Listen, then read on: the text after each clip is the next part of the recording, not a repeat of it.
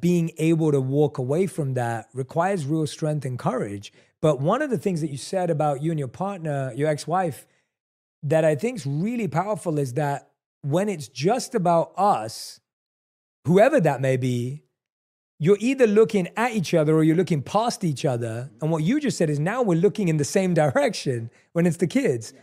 And so that switch, if you think about any relationship in our life, when we think it's just about us, when it's not about anyone else, you're always going to be against each other. But as soon as there's a higher purpose or there's a commitment or there's a value that supersedes that,